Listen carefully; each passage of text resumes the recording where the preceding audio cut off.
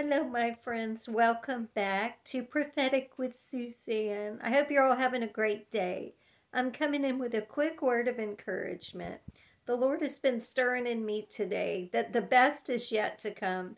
And I know we've heard this in many different ways in many different places, but I know there's a lot of people going through a lot of hard stuff right now. In Galatians 6:9 says, "Do not grow weary in doing good, for in due season you shall reap if you do not lose heart." So don't grow weary, my friends. I know it's hard. We're all going through some hard times, but it's not going to end here.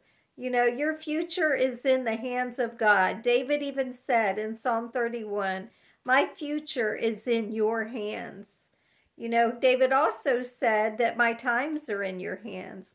And if our future and our times are in God's hands, then our best is definitely yet to come, because God is going to fulfill every promise and every word that He's spoken in Jesus' name, because He is good and He's faithful. So whatever you're going through today, know that your best is still yet to come. There are better days ahead, and you're going to get wherever it is you're supposed to get to in the name of Jesus. So I pray this blesses and encourages the right ones today. God loves you so much, and I love you guys, and I'm praying for you.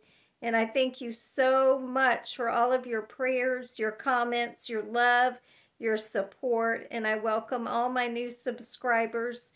I'm so blessed to have you here with me, and I'll be back soon.